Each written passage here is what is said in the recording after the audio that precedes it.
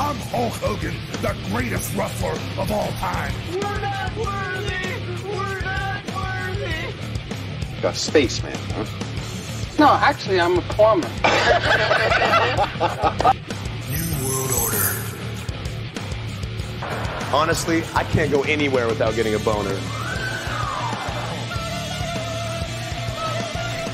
How you doing?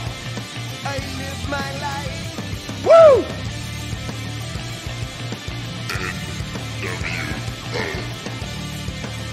The Rock says, Sweet baby Jesus in the office.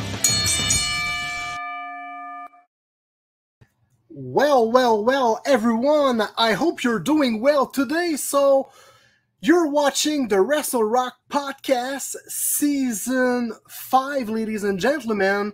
I am with my partner, Benoit, a.k.a. Nostradamus. Ben, how's you going today, my friend? Fine, and you? Yes, I'm going super great. And you know what? I wish you all the best for 2024. You too. Happy New Year, Happy New Year. friend. Yes. Happy New Year to all WrestleRock stars. Yes, sir. And today, ladies and gentlemen, we have a very good person, you know. We have an actor who started his acting career in the mid-'80s.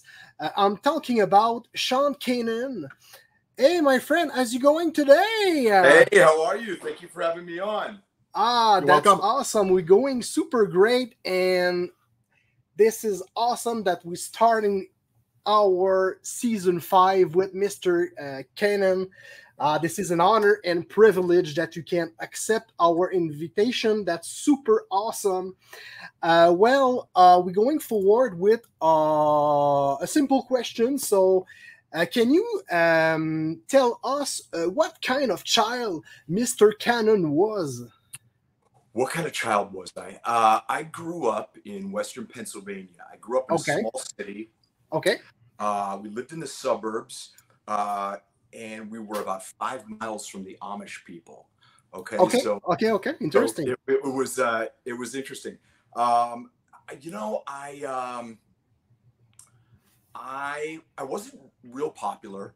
I was kind of an insecure kid for quite a while. Then, I got involved in martial arts, and that really helped me develop my confidence. Yeah, and that's helped so much. Yeah, for sure. I went away to boarding school when I was 16, and that was a very formative experience. Being away from my family. There were parts of it that were very hard. From there, when I graduated, I went to Boston University and began studying political science, and took my first acting class there. And that's really when it crystallized for me that I wanted to be an actor. And so I realized that I would need to either move to New York or Los Angeles to pursue my acting career. And I always joke that it's easier to be broke where the weather's nice. So I decided to move out to Los Angeles, and I transferred to UCLA, finished my degree in political science, and just started knocking on doors. It's funny. I used to watch wrestling all the time when I was a kid. Nice. Awesome. My family owned a chain of jewelry stores. Okay. But in the beginning, some of those stores sold electronics. So I would go down on Saturday morning, and I'd go hang out at the store, and I'd sit on the floor and watch TV, and I would watch wrestling, and then I would watch. There was a channel that had scary movies. Nice. I love watching wrestling. These were guys like, oh my God, like the Iron Sheik and like Bruno Sammartino and Ivan Putski and nice. Khan. Wow. Guys like that. Yes, Killer Khan passed away a couple of weeks ago. December 28th. Yeah. That's so sad. Wrestling was kind of a staple part of my childhood. Oh, nice. Interesting. Yeah. So, us? super cool that of course. And go ahead, my friend. Yeah, okay. Mr. Kanan, can you tell us about your martial arts skills? My martial arts skills. Well, martial arts is something I've been involved in off and on for most of my life. I still train. You know, I like to joke that I can probably get my ass kicked in 5 different styles. Do you have a dojo? But, you know, martial arts for me has really had a profound effect on who I am as a person. You know, I think it instilled self-discipline and humility and, you know, all the best qualities that martial arts has. I've tried to adhere to, and I love it. It's made a huge difference in my life. I don't think I would have gotten the role of Mike Barnes without having a martial arts background. So, you know, it's something that hopefully I'll be doing for the rest of my life. And you're going to Los Angeles for your acting career, and you mentioned that you knock multiple time on multiple doors. So how were you initially approached to start your acting career in the mid-80s? Well, you know, like I said, I knocked on a lot of doors, and I eventually got a manager, and the manager was able to get me an agent, and the agent was able to get me some auditions, and I eventually got some small jobs, and then I heard about the open call for Karate Kid 3. Yeah. And I showed up. I was one of thousands of guys that showed up to try to get the part of Mike Barnes. I imagine. And I wound up getting it. Nice. Go ahead. Yeah. Okay. How did you secure the role of Karate's bad boy Mike Barnes in the Karate Kid Part 3, especially considering that the role was initially intended for Jonathan Avildsen, also known as Snake, of course? Snake, right, yeah. Yeah. So I went to the open call, and I auditioned with Ralph Macchio. Oh, yeah. And I thought it went pretty well. You know, I thought I had a really good chance at getting the role. And unfortunately, about a week later, I found out that they had hired someone else for the role. And after about maybe 10 days, they fired the guy, and they called me back. They called me back. Wow. And I went to go meet John Avildsen and Robert Mark Kamen and Sheldon Schrager, who was the producer for the studio. And we had a fairly quick meeting, and they said, okay, you got the job, and sent me right to, you know, I think I went to wardrobe, and I met the fight choreographer. I mean, it happened very, very quickly. I didn't even have time to call my family for a while. And it was obviously life-changing. Okay. We've noticed your cooking book release and the videos you share about cooking. What sparked your passion for cooking? For cooking? That was my first book. Yeah. That's your first book. The Modern Gentleman, Cooking and Entertaining with Sean Kanan. So when I was in college, I didn't have any money to take girls out to fancy dinners, but I figured if I could cook them a good meal and get them over to my place, then maybe I'd have a shot. So I've loved cooking for as long as I can remember. My mother was a great cook. I learned from her. I lived in Italy for a while, and I picked up some things over there. And you know, it's something that I find very therapeutic. You know, I love being in the kitchen, making something, and I love feeding people too. You know, a big message of that book is that food is an amazing conduit to building relationships with people. Good point. And so, you know, I do a lot of the cooking for me and my wife, and you know, I've always been really fascinated by different cultures. I've studied different languages throughout my life, and I love, you know, I think the foods of every culture has an amazing food, and I think it's a great way to get to know a different culture. So, you know, that's another one of my passions. Nice. And how were you have been approached to for the role of Barnes in Cobra Kai season 5? Well, obviously, when it was announced that they were going to be doing a show based on the Karate Kid franchise, I was pretty excited, and had hoped at some point that they would bring Mike Barnes back. And you know, I had to wait a while, but eventually I got put in the game, right? So I had a Zoom meeting with John Hurwitz and Jacques Held, and they kind of gave me an idea of what I would be doing.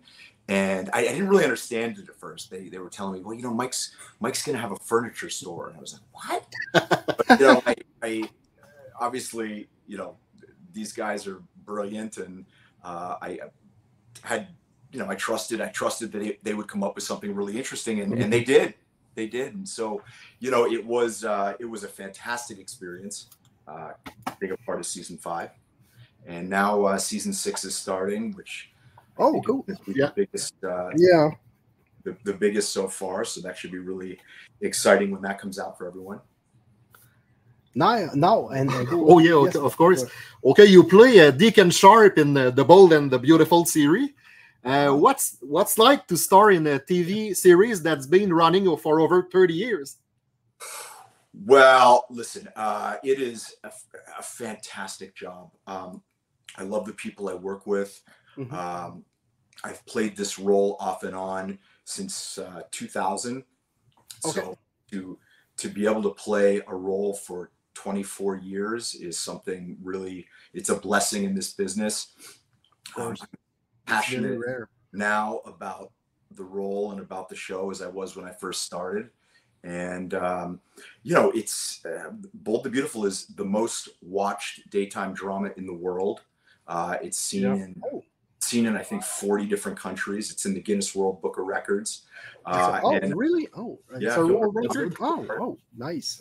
Yeah, very nice. Congratulations for that. Congratulations. I didn't even know that. Super. And we would like to hear you something. Can you explain what the Way of the Cobra is? Yes. So Way of the Cobra is my 3rd book. It's got it right here. Nice. Just came out on Audible, the audio book, which I narrate myself. Nice. So Way of the Cobra is a personal development book. It's the strategy and philosophy that I've used to achieve my success, to overcome some significant challenges. Cobra is an acronym. It's formed from the words character, optimization, balance, respect, and abundance. And the book is structured that I'm the sensei, you're in my dojo, and chapters are divided into belts. And it's been incredibly successful. It's in its 3rd printing. Just came out in Italian. It's coming out in French. The audiobook just came out, like I said. And then there's the sequel, which is also available on Amazon, which is called Welcome to the Kumite. And all right, like Bloodsport. Yeah, the Kumite is an epic battle against your greatest opponent. Your greatest opponent, of course, is yourself. So how do you win that battle? Well, you win it by emerging every day as a wiser, kinder, stronger, more self-aware version of who you were the day before. Nice. And if you want to support Mr. Kanan, go to Sean Kanan. And or wayofthecobra.com. Yeah, we can visit a section called Shop, and there is books called Blueprint to Weight Loss.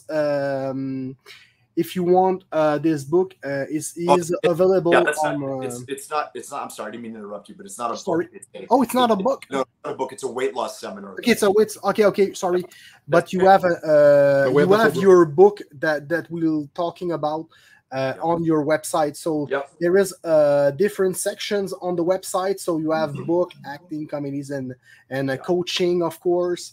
Right. And if you want limited edition stuff and autograph photo signed by Mr. Kanan, so go to SeanKanan.com, SeanKanan.actor or wayofthecobra.com. Exactly. Sorry. It's my bad. So go ahead for another question, my friend. So we would like to hear from you about how you got recruited for The Young and the Restless. Well, okay, so The Young and the Restless and Bold and the Beautiful are kind of sister shows. We shoot at the same studio. Actually, our studios face each other. Is a spin-off. Is a spin-off. Okay, it's a spin-off. There we go.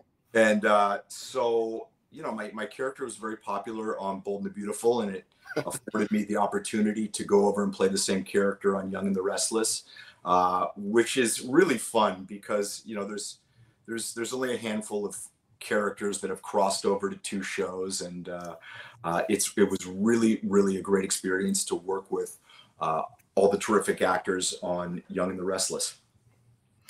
Nice. And just for ending, as usual, I gave you a couple of names, and in a short word, tell us something about them, all right?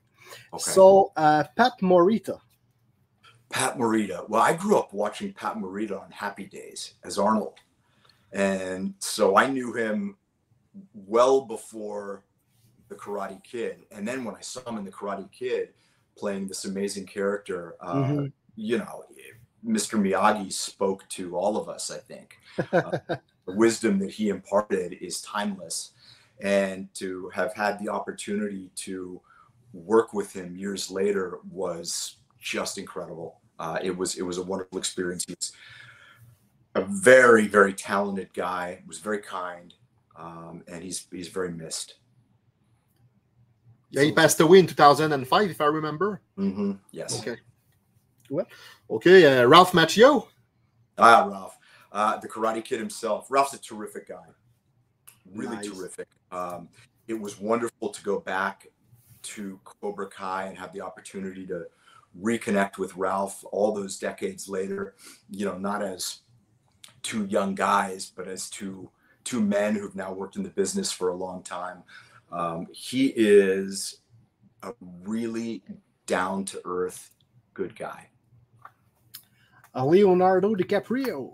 I do not know him, but I'm a fan of his movies. All right. And Anika Noel.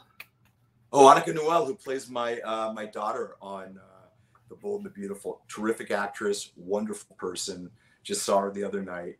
I adore working with Anika. Nice. Yeah, you know, it's always funny to see when someone is cast to play your family member, what people think that family member would look like. She's beautiful, so I'm very honored. And for ending, Sean Kanan. Yourself. Me? Yourself. Yeah. What do I think about me? Listen, you know, I am a guy that is still passionate and loves what I do. I am, you know, passionate about my family and my writing and my coaching clients. And I just feel so blessed that, you know, almost 40 years after starting my career, I'm still able to earn a living doing what I love. And, you know, I think the best is yet to come. Nice. And as usual, for closing this episode, Nostrada Ben, it's all about the French prophet. That's why my grandfather, he has his nickname. So he tried to predict the future of our guests. So go ahead, my friend. Yeah. First of all, Mr. Kanan, thank you so much for the interview. It was amazing. Okay, don't worry. Terry Silver will not burn your furniture shop. Don't worry. No, seriously, I predict to you, you're gonna have your star on the Hollywood Walk of Fame eventually. Wow. Yeah. Wow, that would be something. Thank you. Well, let's fingers crossed, right? Yeah. Yeah. Of course. Yes. Thank you so much for the interview. It was a pleasure. Practically 20 minutes of your generous time. So my pleasure, Jonathan Benoit. Thank you so much. You know, I love Canada. It's been a while since I've been there, but just, you know, amazing, kind, strong people in your country. And you guys are like our you know, brothers and sisters up there. So it makes me so happy that you guys are all fans of you know, Karate Kid, Cobra Kai, The Bold and Beautiful, and I look forward to the next time that I have a chance. There's a lot of talents all around the world. Thank you. And we repeat once again, but if you want support Sean Kanan, so go to wayofthecobra.com for all details or buying essential books.